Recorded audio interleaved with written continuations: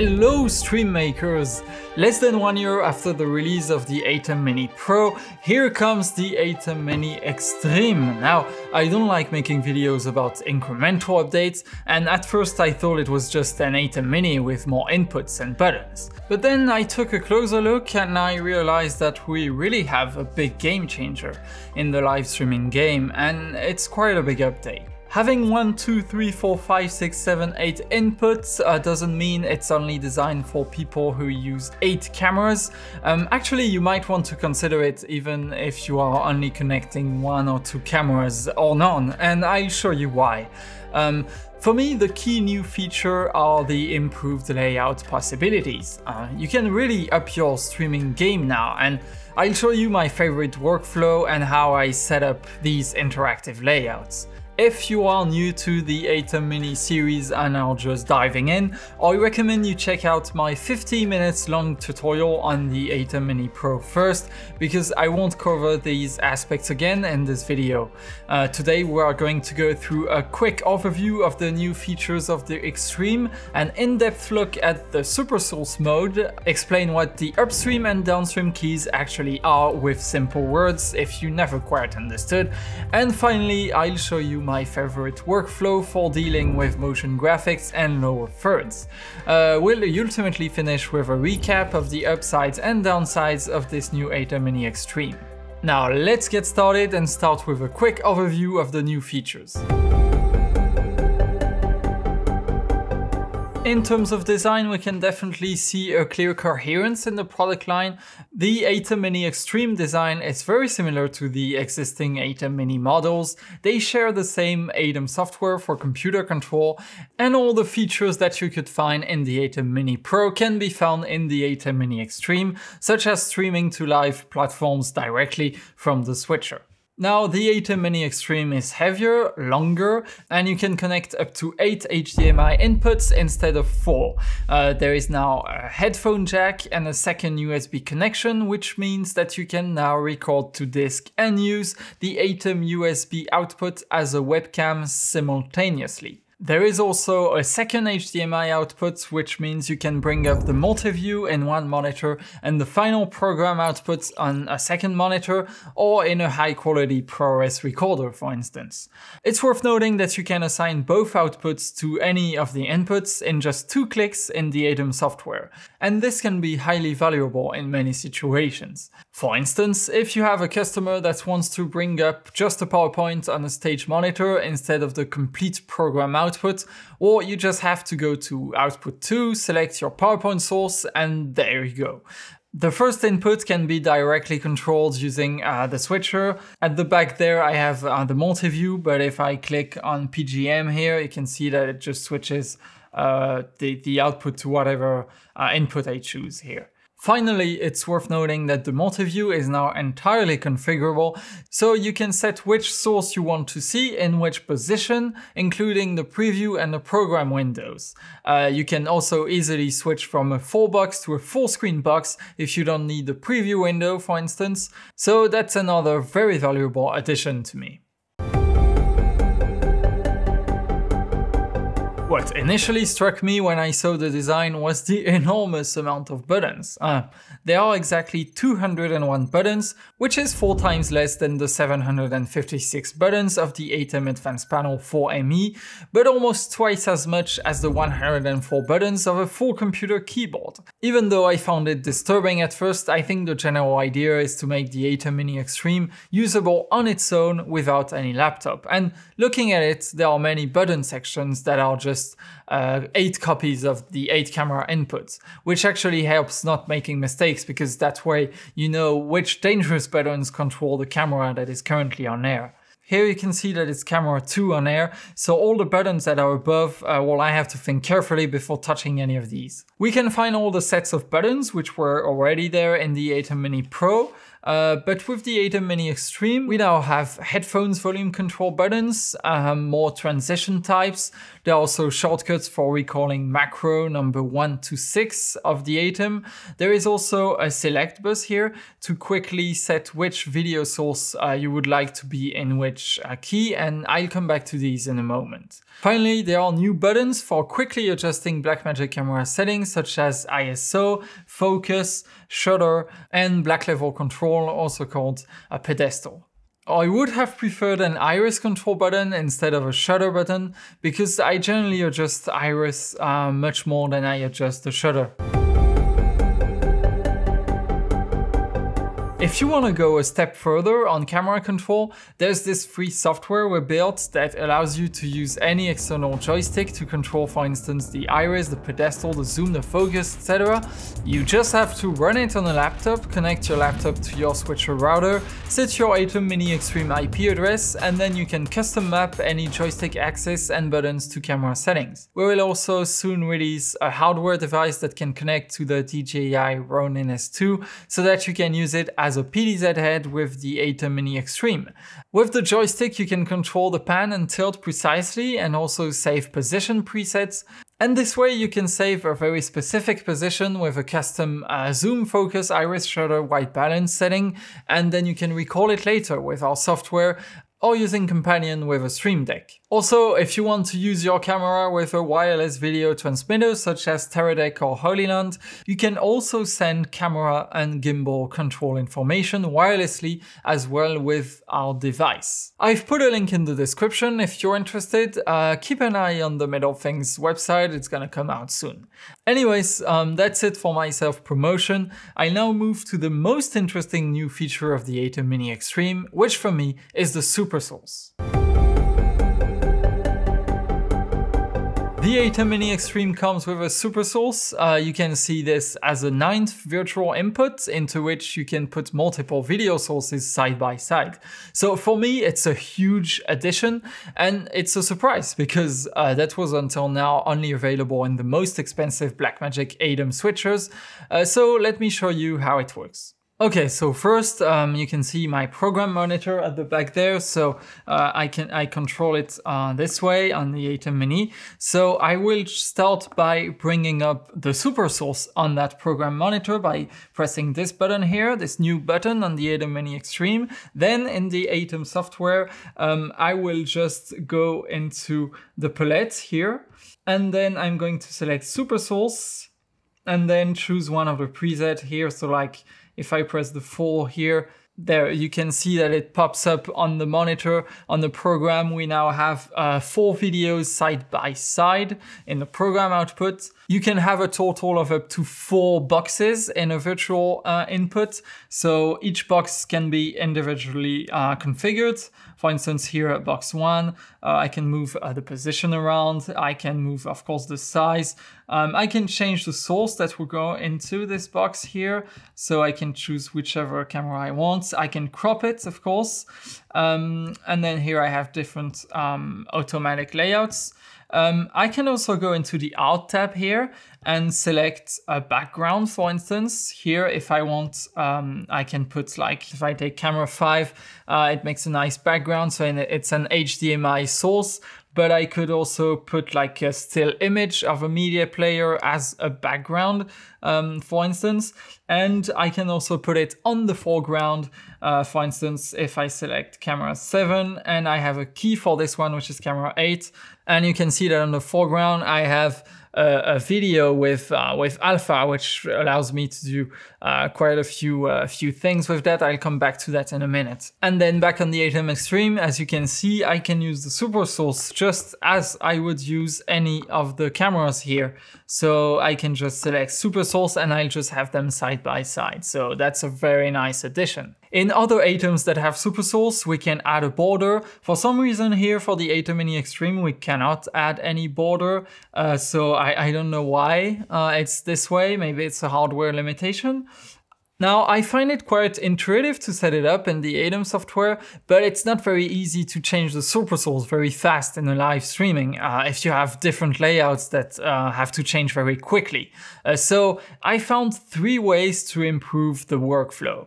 The first one is to record macros in the ATEM software. Now, if you're new to this, a macro is a sequence of ATEM actions that you can record in ATEM software. So when you go to the ATEM software in the macro section and press record, it will remember every single click or action you make on ATEM Mini Extreme.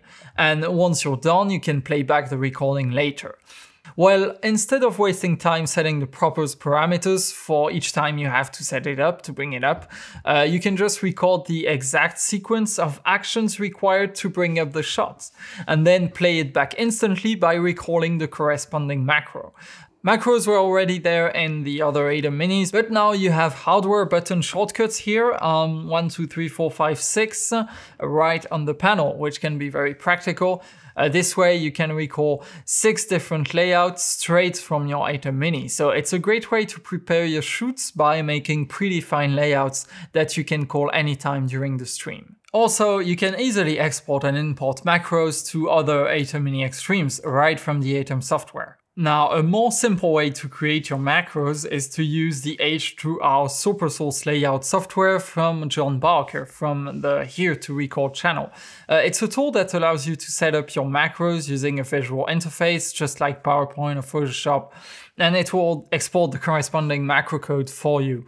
While it's only the beginning, I think it's a very, very promising tool because it really allows you to empower the ATEM Mini Extreme with the ease of use that you get with softwares like OBS, vMix, or Wirecast. So thumbs up for this impressive piece of work. Finally, I would also like to credit Brian from A2Z Productions for the awesome macros he created that I now use on a regular basis. Instead of making static macros like I explained earlier, he created fully animated macros that will smoothly transition from one super source to another.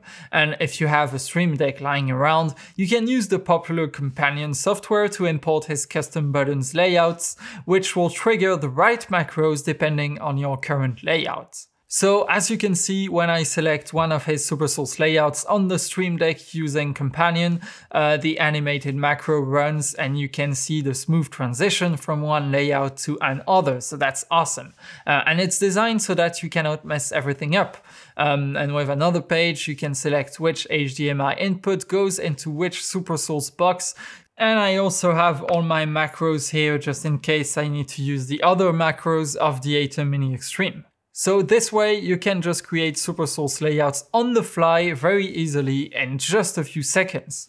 And I can tell you that this is highly valuable when you have to show one or more speakers, a PowerPoint, and a Zoom remote guest side by side. So big thanks to A2Z Production as well. Now let's move on to our next part, which will cover all you have to know about upstream keys and downstream keys. When it comes to overlays and keying, I do feel that words like downstream keys, upstream keys, DVE, etc. are very tricky to understand, especially if you come from computer softwares like OBS or vMix. And I didn't really make it very clear in my ATEM Mini Pro review. So just to make things clear, a downstream key or DSK is a layer that will go on top of everything. So you might want to use it for a fixed logo in the upper right corner, for instance. That layer's resolution should match your ATEM resolution. So if you want to put a logo, you have to import a TIFF file with alpha, which is 1080p, placing the small logo in the upper right corner. What I usually do is export the layers directly from Photoshop to the ATEM Media Pro using the Blackmagic plugin, so that I can make quick adjustments on the fly. An upstream key, or USK, is a layer that you can add in between the clean feed and the downstream key. It can be any of the ATEM inputs, and you can make 4 types of modifications on that input. You can make a luma key, which means you can key out part of the fill source that has a specific luminance value, or using an external key layer. You can also crop the result using a mask and move the result around by activating what we call a flying key. The second modification you can make is a chroma key, so you can key out part of the fill source that has a specific chroma value. For instance, if you have a green screen shot, you can pick the green color to key it out and make adjustments to that shot. Just as the previous Luma key, you can also activate the flying key options to resize and move that shot around. The third type of modification is a pattern key, so you can key out part of the fill source with a pattern. And now the fourth type of modification you can make to the input is a DVE. DVE stands for Digital Video Effect, and you can resize and crop the fill source as well as add a border and a shadow. A DVE can be very useful with Zoom and Teams calls when you need to crop part of the screen and then make it bigger, things like this. So in a nutshell, you just have to remember that the downstream key, or the DSK, is the top of the top overlay, like a logo, for instance. So think DSK equals logo. On the ATEM Mini Extreme, you can make two independent downstream keys. The upstream key, or USK, is a modification of one of the inputs. On the ATEM Mini Extreme, you can make up to 4 independent upstream keys, which is pretty big for a small switcher. Now, I never really quite understood why they are named this way. I find it quite confusing actually, because, you know, the upstream key should be the top one. Up should be down and down should be up, or if someone can explain me this stuff. Just as many other ATEMs, you can adjust the DSK and USK settings into the ATEM software, but what's new on the Extreme is that you can quickly select which inputs should be used as a fill source for each of the keyers with the select bus buttons. For instance, let's say I want to use the upstream key 1 to key out the camera 4 green screen. So I first bring up the key using the key 1 on button here. There we go. I then select K1 chroma to tell it to make a chroma key on upstream key 1. And then I just have to select the green screenshot, which is camera 4. There we go. Just to set it as the fill source. You can also customize the 4 transitions with the fill source that will be used for that transition. If I make a wipe transition and I select the same media player 1, you can see that when I make the transition, it will use the media player. If I want to set the logo of media player 1 in the downstream key 1, I first bring up the key using the DSK1 button here. Then I select media player 1, I press DSK1 on air here, and you can see the logo pops up. Let's say we want to make a nice layout of a Zoom call, for instance. So I'm going to start by bringing up the background in the program window here. So here I have a video loop of a background coming into HDMI 5. So I select it, then I will go to the DVE one. So we want to be able to resize, crop, etc. So I will bring up the select bus for DVE1, and we can toggle the upstream key 1 on air here using this button on, but I could also go into the ATEM software here. I press on air to have it in the program. So as you can see, I now have my upstream key, and of course I can change the source here using the select bus there. So I can put any camera I want here. There's a small border that we can adjust here in the upstream key 1 settings in the ATEM software. So as you can see, when we go to DVE here, we have a few settings like the border. We can put a small shadow like this, and we can actually crop the image using a mask and stuff like this. So we have a nice layout here. So if I can quickly, no layout, layout, no layout, layout, etc. So I'm just doing like background, key off, camera. So background, key off, camera. Now, if you're in the middle of a live stream, you'll probably be in a hurry. So you might want to prepare everything beforehand to have all of your layouts ready. So instead of pressing all these keys at the same time, of course, I can use macros so that here you see I can select my camera there. And then when I press macro number 6, here I have my layout, which goes on automatically. So I can just turn it off by selecting another source, and then macro, it just plays back the whole set of actions that I've recorded into the super source settings instantly. So you can either use these 6 buttons here or do a more advanced setup with a Streamdeck and Companion with all your macros as I showed earlier. In this section, I would like to show you 3 different workflows for lower thirds, a simple one, a better one, and lastly, my go-to technique. The most simple workflow I would suggest is using the ATEM media pool. So you can make 20 different lower third stills before the show that you save as a TIFF file with alpha using Photoshop, and then you bring them up with a downstream key and a simple fade by pressing the auto button. So for instance, we can put that lower third into a downstream key. So in the select bus, I just select a downstream key 1. I select media player 1 where I have my lower third, and then to bring it on air, I press the downstream key 1 button, and here we go, it's on air. So of course, if I use the ATEM software, I can add a very small fade to make it like smoother, like this. So too bad the fade button isn't on the ATEM Mini itself. Each time you change speaker, you have to load the next file from the ATEM media pool to the media player like so. I find it a bit more convenient to send the lower thirds directly from Photoshop, because this way you can live edit names and job titles easily on the fly if there are last minute changes, etc.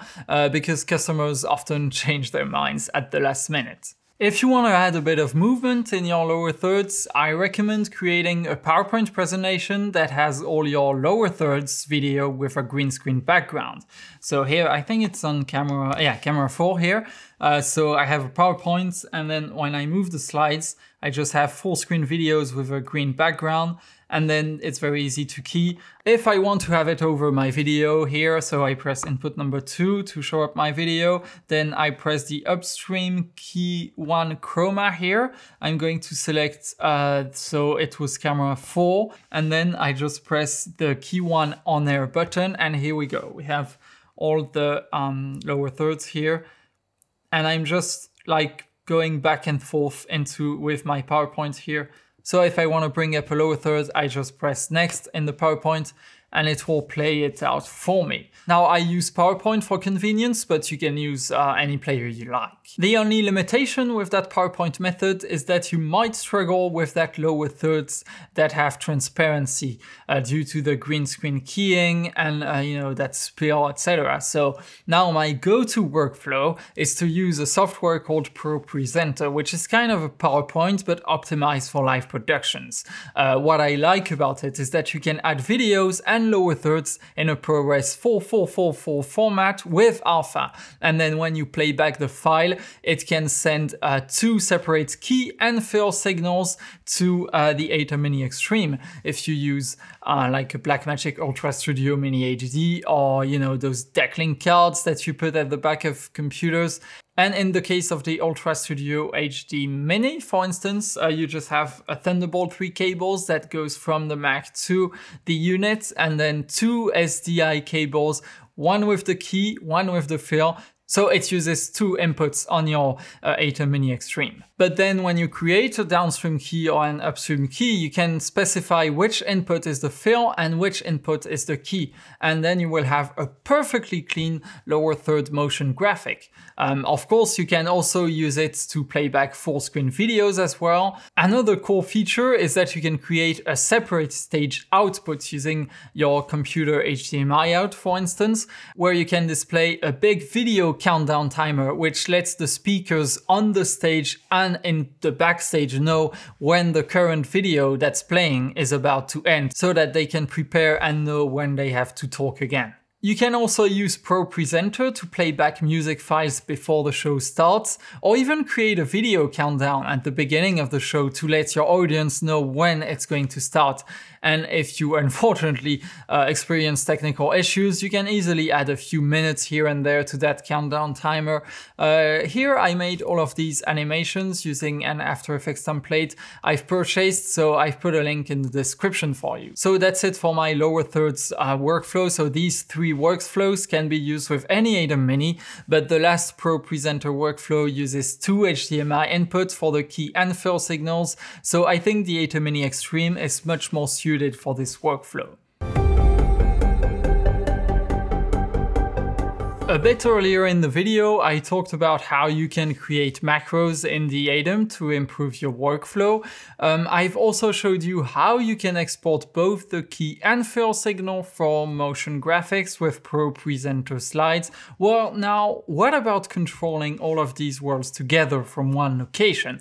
What about having one small controller sitting next to your ATEM Mini Extreme on which you can show only the buttons you are interested in? It could do things like trigger a lower third motion graphics for speaker number 5, trigger your supersource layouts, change your supersource inputs within seconds, make the DJI run in S2 jump to a specific position, and trigger a supersource with this framing. Well, the magic is created using this incredible tool called the Streamdeck, which is a button pad with customizable LED displays on each button, so that you can name each of the buttons as you like. So it comes with its own software, but things get even more exciting when you use it with a free software called BitFocus Companion. In BitFocus Companion, you first add your devices, such as one or more ATEMs, Pro Presenter. Then you can map each button to a sequence of actions. For instance, here I'll create a button, tell the ATEM to run macro number 2, which creates a nice supersource, and I'll also tell it to run Pro Presenter slide number 3, which is a video that has alpha. Then I'll ask him to put the ATEM DSK1 on air, and then boom, when I press the button, it will trigger all of these things for me. So as you can see here, I have all of my layouts here. With a single button, I am able to combine a supersource macro that I did in the ATEM that puts two videos side by side. And I also trigger a video from Pro Presenter that comes on top of that supersource. So here you can see I have, at the background is like the supersource of the ATEM, and then I add this video with transparency using the separate key and fill from the Pro Presenter software. So I can make nice transitions this way, and I can make different types of layouts that are pretty nice to the eye. And yeah, so we can make that quite interactive. So here, just to show you in BitFocus Companion how it works if I want to create, for instance, a button here that will trigger a lower third. So I just go into the BitFocus Companion interface, I set button type, I create a regular button. So this will be lower third. I can put like, let's say a blue color, like a blue color here. Then on key down, I will tell a Pro Presenter, so Pro Presenter, to go to a specific slide. And here I'm going to put the slide number. So if I go to Pro Presenter, you see this lower third here is on slide number 8. So I tell it to play slide number 8 here, and the presentation path is 0, 0. Now, as soon as we launch this video in Pro Presenter, we're going to tell Companion to tell the ATEM to activate the downstream key 1. So here we are going to set select downstream key, set downstream key on air, and we're going to select downstream key 1. Now you can see that the new button here pops up on the Streamdeck instantly, and then when I select that button here, you will see the lower thirds that come on top of my video. So it's actually playing the file from Pro Presenter with the alpha, etc., and it's also activating a downstream keyer 1 and putting that file into the downstream keyer. So right now we only made one, but of course we could have many lower thirds here, and then you just send them all right from one Streamdeck. So that's really valuable. Unfortunately, I did not manage to grab an ATEM Mini Extreme ISO version in time for this review, so I cannot tell you whether it works as promised or not, but I can tell you that the extra feature you will get with the ISO is that you can record all of the inputs in one hard drive in good quality H.264, and it will generate a DaVinci Resolve project file for you with all the cuts, so that you can, fine-tune your live edits afterwards. If you have Blackmagic Pocket cameras, it will also trigger Blackmagic RAW recordings into the cameras so that you can have a very high quality edit at the end.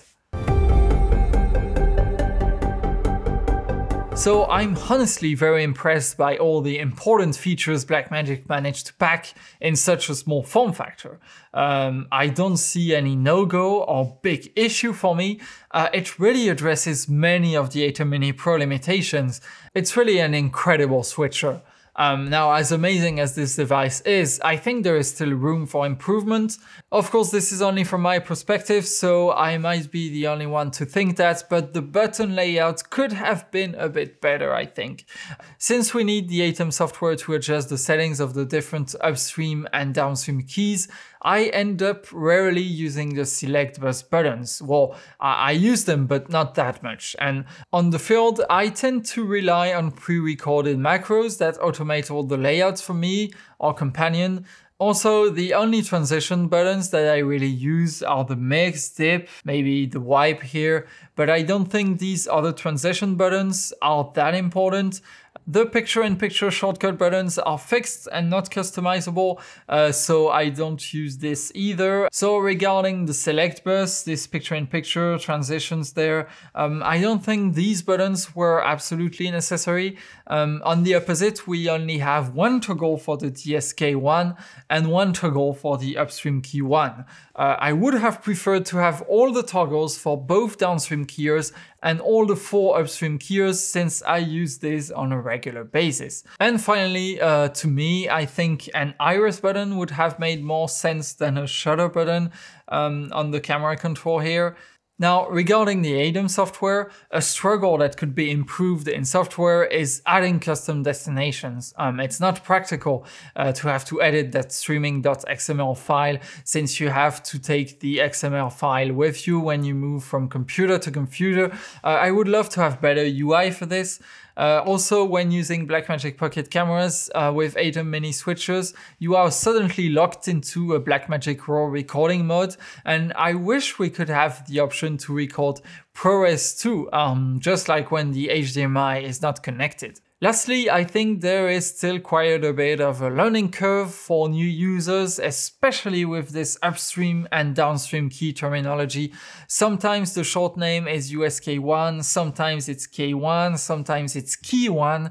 So I think the UI in general has potential for improvement to make it much easier to make layouts for users that don't come from a broadcast background. And this is mostly about software improvement. And I think John Barker from Here to Record tackles this issue very well with his promising H2R macro layouts I talked about earlier. What I hope to see is the simplicity of the what you see is what you get computers interface like PowerPoint, OBS, etc. pushed into the ATEM so that you can get the upsides of both worlds into one reliable hardware capture card, switcher, and encoder instead of a computer. With that being said, I do have a few suggestions to make to Blackmagic for future products. I think this form factor is perfect for fixed studios, churches, but when you're on the go, you quickly end up having to pull out loads of converters, cables, and monitors each time, which means longer setup times. So I think it would be nice to see 2 variations of this ATEM Mini Extreme, a 1U rack mount version, just like the good old Television Studio HD, but with all the features of the ATEM Mini Extreme. And second, an all-in-one ATEM Mini Extreme that would include 2 small monitors, one for the multi-view and one for the program feed, or whichever feed we want, in addition to the 2 HDMI outputs. Just before I end this video, I would like to refer to a few channels that I like. If you want to learn more about ATEM Minis, I already mentioned John's Here to Record channel, which has plenty of valuable content, as well as very cool software and utilities.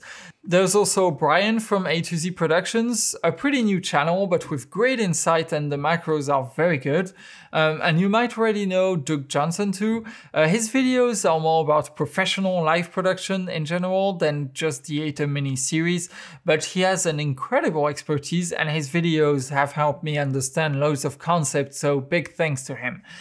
Photo Joseph makes great content in the live production field as well, and if you're looking for ATEM Mini Pro and ATEM Extreme tutorial, I definitely recommend Alex Petit and Aaron Parecki's channels, who both focus all of their content on these devices, which is great too. Of course, there are other channels that I probably didn't see, but these are the 6 channels that I watch and learn from the most in this area. So that's a wrap. For me, this ATEM Mini Extreme is not just a small ATEM Mini Pro update with more inputs, it's a much more powerful machine, so if you are seriously considering live streaming, I definitely recommend it over a computer if you have the budget. If you already have an ATEM Mini Pro and are happy with your 4 inputs, well, the question you have to ask yourself is, do you need to put videos side by side? Do you need a second USB output and a second HDMI output? Well, depending on your use case, it can be important, so it's really up to you. And this is it for this walkthrough. I hope you liked it. I've tried to make it as extensive as possible, and I've not been paid by Blackmagic, nor have I been sent this unit for free for this review. As with all videos, I would love to read your thoughts too on this ATEM Mini Extreme, so let me know in the comments. Goodbye and see you soon.